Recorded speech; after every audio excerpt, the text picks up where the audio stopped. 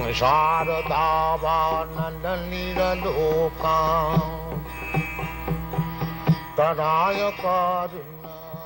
1965, His Divine Grace, A.C. Bhaktivedanta Swami Prabhupada, a Vedic scholar and holy man in the renounced order of life, left India for America to transform a bold vision into a historical reality of global dimension.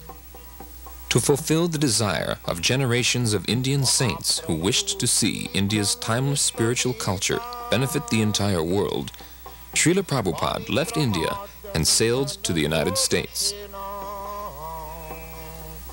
When he arrived by freighter, he was practically penniless, but after nearly a year of struggle, he established the International Society for Krishna Consciousness in July of 1966. In the years that followed, the society grew rapidly, and Hare Krishna became familiar to millions of people. Srila Prabhupada became the focal point for the public's interest in the Hare Krishna movement, but he was never too busy to carefully answer any question. And, with each and every encounter, he would open the doors to the ancient philosophical and spiritual knowledge of India. An Acharya is one who teaches by example. By his personal example, Srila Prabhupada demonstrated that the soul, the self, is naturally eternal, full of knowledge, and full of transcendental bliss. When a living being is awakened to his original constitutional position of Krishna consciousness, he becomes filled with sublime, exalted spiritual emotions that have no material counterpart. As a great self-realized and God-conscious saint, Srila Prabhupada often exhibited the spiritual happiness that Krishna describes in the Bhagavad-gita. That sacred and ancient fountainhead of wisdom has this to say about the final state of human perfection. In that joyous state, one is situated in boundless transcendental happiness and enjoys himself through transcendental senses. Established thus, one never departs from the truth, and upon gaining this, he knows there is no greater gain. Welcome. Thank you. You founded the Hare Krishna movement some 7 years ago in 1967, did you not? Yes. In a capsule, what is the movement? The movement is to awaken God consciousness of the human being. The human being is distinguished from the animals, that the animals cannot understand what is God. Mm-hmm. And if the human being also does not understand what is God, then he is animal. I see. And so your movement is to bring about an understanding of God among human beings. Yes. And Hare Krishna means what? Hare Krishna means addressing the energy of God. Hare means the energy of God, and Krishna means God. Mm-hmm. Okay, you were here yesterday and to attend your annual festival that was held here in Golden Gate Park, and we were there too. And in fact, here it is. A few thousand people came out to hear it. How many people are now disciples of the Krishna consciousness movement? Dedicated life, about 10,000. About 10,000 dedicated in ones. the Western world. Mm-hmm. Your Grace, is there any significance at all in the shaved head? Why are heads shaved? We keep ourselves very clean, that's all. Oh, it's just a cleanliness thing? Yes. Is there any significance in the color of the robes? At least at the present moment, people think that by keeping long hair, it becomes very beautiful. I see. Yes. So we are against that. Mm-hmm. Just as simple as that. Is there any significance in the yellow robes? Yellow robe is the dress, those who are dedicated. Mm-hmm. Yes. It could very well have been a blue robe. It's just something that was arrived at. This saffron. Mm-hmm. Mm-hmm. Your Grace, why do you feel that so many people are pulling away from the traditional religions in this country, such as Christianity and so forth, and going for the trying to understand the Eastern religions, we hear a lot of swamis and gurus and other type of yogi and so forth. Why do you feel that people are pulling away from the traditional Christian standards here? But we see that the Christian churches, especially I have seen in London, mostly closed. People are not interested, or the Christian leaders, they cannot make them interested. Why? Did Christianity fail the people, which is why they're turning to other things? Or? I think so. You say that Hare Krishna consciousness pretty much takes the absolute truths from the Bible, the Quran, the Torah, and the Vedic. Yeah, everywhere. Everywhere. Religion means to understand God. I understand, but do you feel that in getting truths from various places like the Bible and the Quran and so forth, don't you run into conflicts at all or contradictions in those particular philosophies? No, I don't find any conflict, because the ultimate goal is God. So you have to understand God and try to love Him. So you can go through any religious process. If the goal is attained, that you understand what is goal, and you try to love Him, then your life is perfect. Why do we see so many of your followers chanting almost all the time? Chanting means to keep association with God always. So you have to audibly chant Hare Krishna? Yes. This is transcendental vibration. Just like a radio message, if you keep contact with the radio message, then you know everything what is going on outside. Similarly, this transcendental sound, Hare Krishna, if you chant, then you keep connection with God directly. Thank you very much, Your Divine Grace. It's been our privilege to talk with you and to meet you. Thank you. And hope that we can see you again when you return. Hare Krishna. Yeah. We'll be back with more news in just a moment.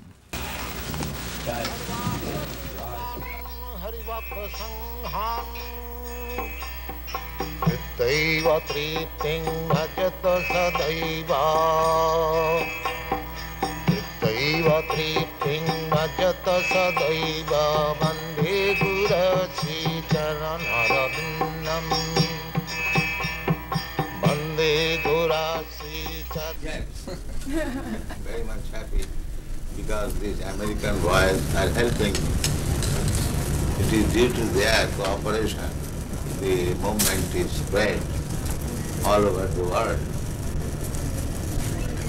Where will you go from here? In America? What is the date where I entered? In Hawaii? She's asking where you will go after Dallas. Where will you visit? Oh, from Dallas I will go to New Virginia. West Virginia. West Virginia?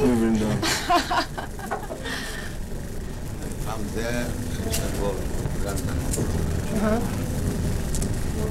Are you pleased with the Krishna movement in the United States? Do you think it's growing? What do you think? I think it is. And this pleases you. It is growing very fast. Do you Not think... only growing, but growing very fast. And the flowers of your country, the young generation, they are taking it very seriously. These boys, these girls, they are taking it very seriously. Do you think that the children you see here will carry on? We are creating another generation, Krishna conscious. So it will continue. What does Krishna offer that some of the other religious beliefs of the world? Krishna is God. So other religion who follows God consciousness, so there is no difference. It may be different some name, but religion means God consciousness. Without God consciousness, there is no religion. And what does worshiping in your way, is it any better than worshiping in another way? Is it a more direct contact with Krishna? Well, every way is nice, provided the followers are nice. Unfortunately, the principles are not followed. Just like in Christian religion, it is said, thou shalt not kill. But killing is very good thing here in the Christian world. The killing simply, so many slaughterhouses. That is not Christian religion. But followers, they do not follow the rules and regulations. That is regretted. Otherwise, it is very nice. Our also principle is no meat eating. That means there is no killing of animals. Every religion says like that, but the followers do not follow. The Krishna religion teaches that women are to be subservient to men always. Why? The Krishna religion teaches that women should be subservient, should be subordinate to men. He's asking why. Well, not should be, they are, by nature. What do you think, your position? I don't believe in that, of course. I disagree. But if voluntarily become subservient to a man, that is the nature. Does that make them less of a being? They are seeking to become subservient, attracting man. Take me as subservient. That is natural. Even psychologically, it is analyzed that the brain of man is up, they have seen up to 64 ounces, whereas the brain of woman, they have not found more than 36 ounces. But women live longer than men. Huh? Women live longer than men. Not necessarily. So we've got you. Sometimes it is. My grandmother lived about 100 years. My mom. So sometimes it happens. Let's see, now It is not restricted among women. There are men also. how old is the movement? But from historical point of view, it is about 5,000 years old. Why has it just begun to really catch on in the Western world? I mean, just recently, in recent years, has it begun to sweep the Western world? Why is this? The Western world, the younger generation were being frustrated, the hippie movement. So, when they saw something tangible, they accepted it. What things would, if everyone in the United States believed in Krishna to the extent that you do, what would happen to this country? How would it be transformed? They'll be very happy and peaceful. There will be no more hippies. What would you describe as a hippie? Someone who smokes. You know better than me. Something extraordinary. How do you respond to this? How should people who follow your your beliefs? How should they respond to other people who are criticizing them and for the way that they? This criticism, you criticize me, I criticize you. That is going on. Even there is no change of dress. It is man's nature to become envious, to criticize others. That is material nature. So you think that they're envious because they're criticizing? Yes. Because of the happiness that the people have? Certainly. Oh. Sometimes they inquire, are you Americans? Because they never saw Americans so peaceful.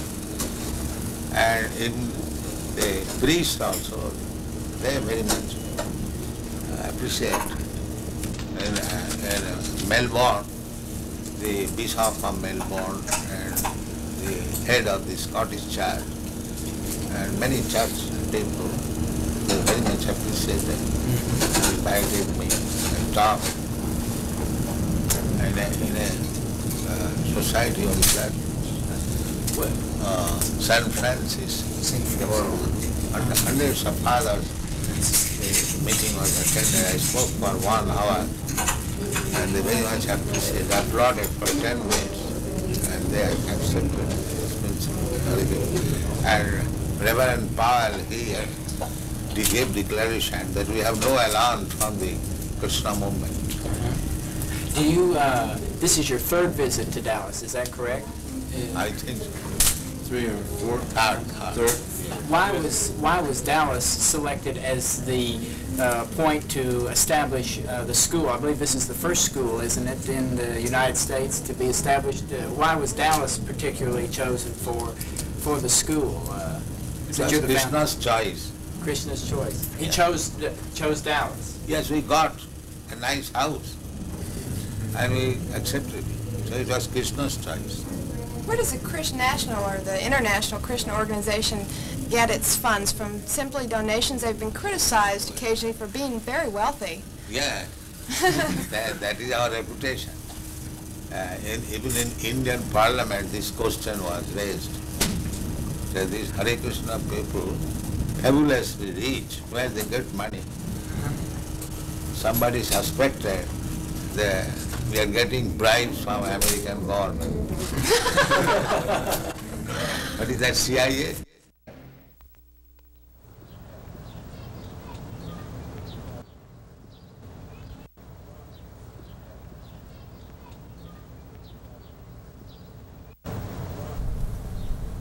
So if you are theologians, then you must know what is God and abide by God.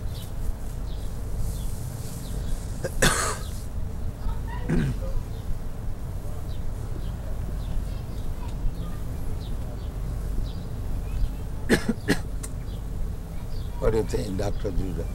Pardon? What do you think, this proposition? Yes, well, I think you're quite right. I think that it is certainly in our day and age, many of us don't really know God. Then he's not theologist. He's theosophic. We know about God, but we do not know God. I would agree. That is theosophy. Theosophy is they're thinking there is something superior. But who is that superior? They're searching. The same thing. A boy, he knows I have a father. But who is my father? I don't know. But that you have to ask his mother. Alone he cannot understand. So our proposition is that if you do not know God, and here is God, Krishna, why don't you accept it? You do not know, first of all. And if I present here is God, then why don't you accept it?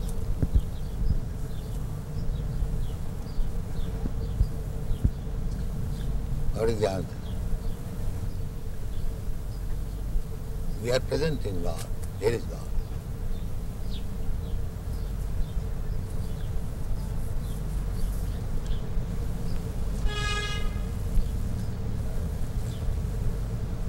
And big Acharyas have accepted. Ramanucharya, Madhvacharya, Vishnu Swami, Lord Chaitanya, in our disciplic succession, my Guru Maharaj, and I am preaching, he is God. I am not presenting a God whimsical. I am presenting a God who is recognized. So why don't you accept? What is the difficulty?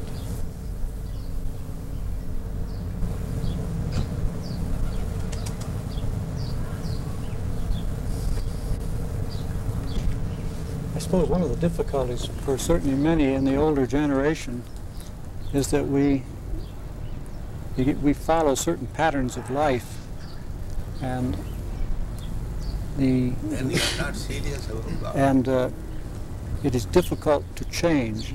This is the great problem. Therefore Krishna said, Sarvadharman parityajya mamekam sarva. You have to give up. So if you are not prepared to give up, then you cannot accept God.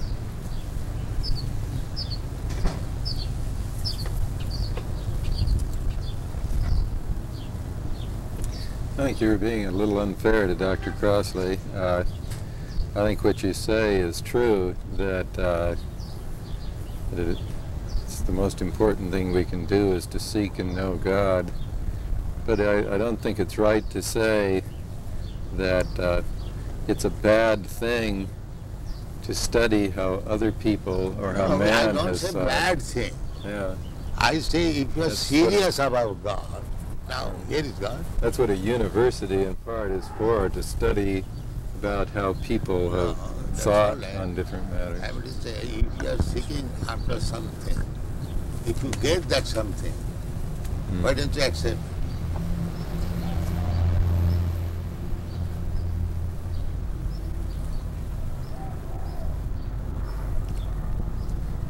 Do you believe that Christ said that Krishna was his father? The name may be different. It's like in our country we say this flower something, we say something from. But subject matter must be the same. Name is not.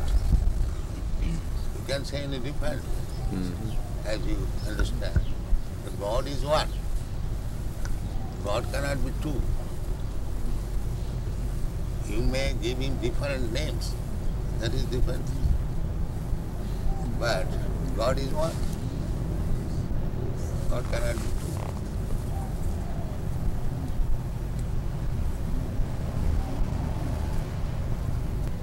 two. You pay tax to the government, and the tax is distributed in so many departments. So it is not your business to go every department and pay tax.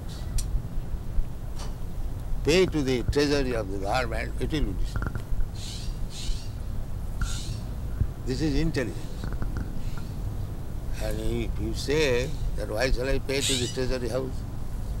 I shall pay this department, that department, that department, that department. You can go on, but it will never be sufficient. Neither complete.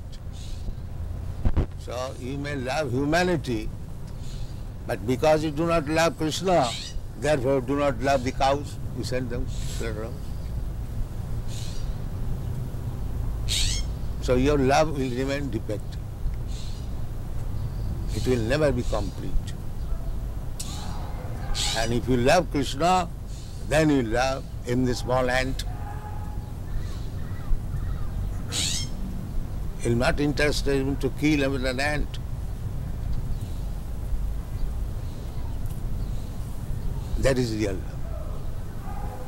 I agree with you that we love very badly and we slaughter the animals. So badly love is not love. But is the converse true? That we chant very well and that we can love Krishna even when we cannot love our fellow people? You are chanting, you are also working. It is not that. You are simply sitting down and chanting. Because you are chanting, therefore you are loving everyone. That's a fact. These Hare Krishna chanters, they never agree to kill any animal, even a plant, because they know everything is part and parcel of God. Why unnecessarily one should be killed?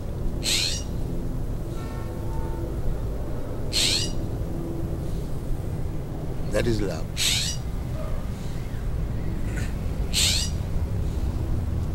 Love means never killing? There are so many things. It is one of the items. Yes, that's one. Do you kill your own son? Why? Because you love him.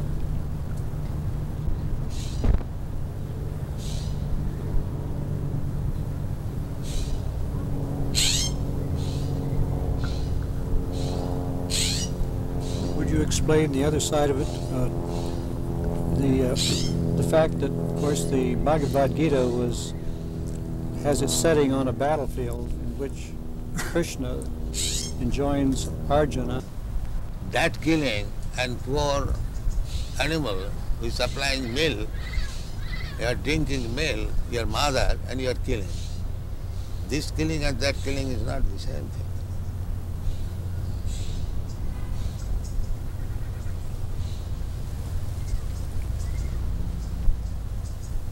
According to Vedic civilization, the cow is to be given special protection. Why? It is recommended for the cow. It does not say of other animals.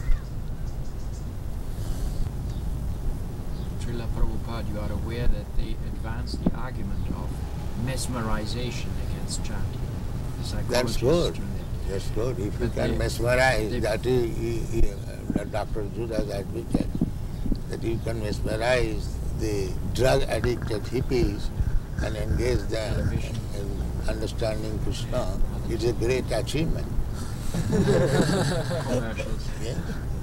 It's not mesmerization. Whatever it may be. Dr. Judas has admitted.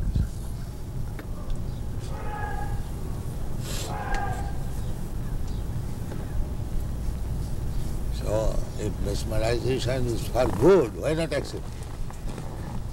If it is for bad, then it is anything. If it is doing good, why not accept it? What do you think?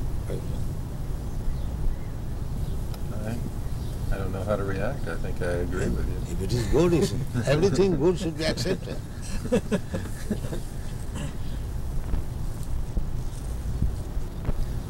No problem. I keep wondering how you're so sure you know what good is, particularly when it comes to war. I would be a little more worried, I think, that... What is that word? Well, when you were telling that sometimes war is necessary, I should think that it's important to know how to decide when... Well, necessary means you cannot expect in this material world all saintly persons. There are bad elements.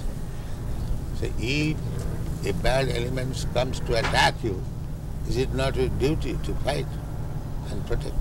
It just may be, though, that mine are the bad elements, and I keep thinking that other people are the bad elements. No. That's right. Even God has got this discrimination.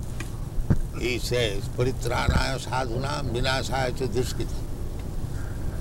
There are bad elements.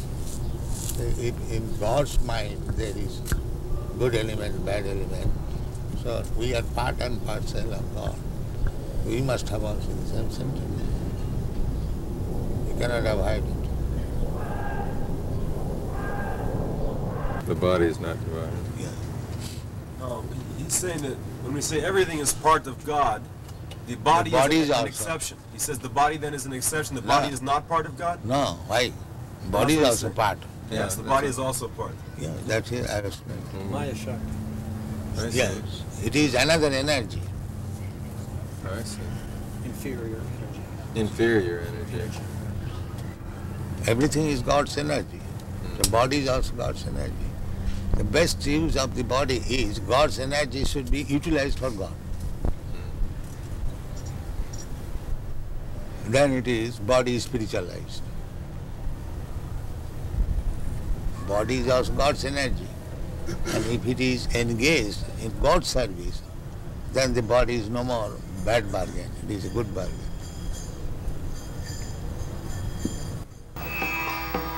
Sangsara davananda lokam taraya karuna ghana ghanatyam prapta sakalana gunana varsha Vande Guru Sri Charanarabindam